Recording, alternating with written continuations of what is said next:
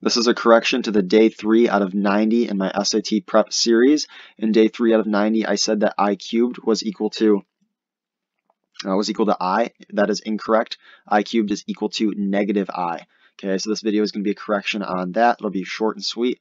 That was wrong in day 3 out of 90, so this is a correction to that. I will put it before the playlist or before day 3 in the playlist, as well as after day 3 in the playlist.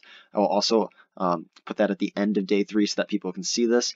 So I also pinned it in the comments section of day 3, so it'll be at the top of the comments as well. So the problem was with I to the power of 3. I said that it was equal to I. That is incorrect. It is actually equal to negative I. Okay, so this video, I'm just going to quick correct that.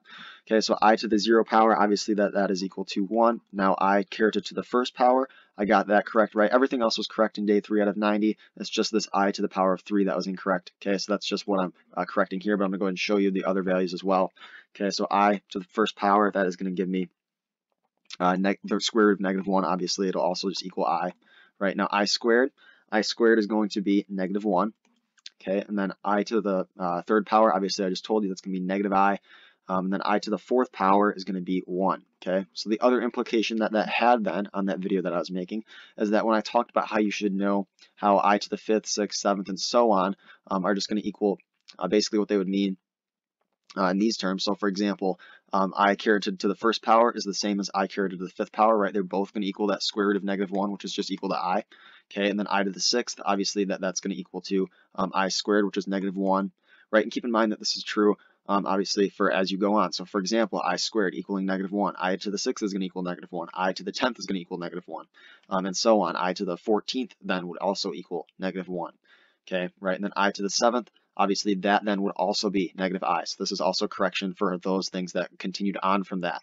Okay, so I also said that I to the 7th would equal I in that video. That is incorrect. Okay, I to the 7th is going to equal negative I. Okay, so I wanted to issue this correction to make sure that you weren't confused on that.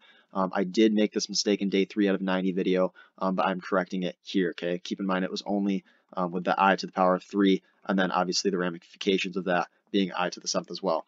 Okay, so this right here is correct, so put this in your notes. Just fix that I cubed, and obviously so on with that as well. Okay, so obviously I to the 8th, that's going to equal 1 since I to the 4th is 1, right? If we had I to the 12th power, that would also equal 1. If we had I to the 16th power, that would also equal 1, and so on. So this is just me correcting that. Like I said, it'll be linked obviously before day 3 as well as after day 3 as well as at the end of day 3 to make sure that people see it. I also pinned it in the comment section, so hopefully that was helpful. Anytime I have a correction like this, I'll try to put a video out in that playlist. So if you see that, just make sure to click on it before watching the video. Thank you.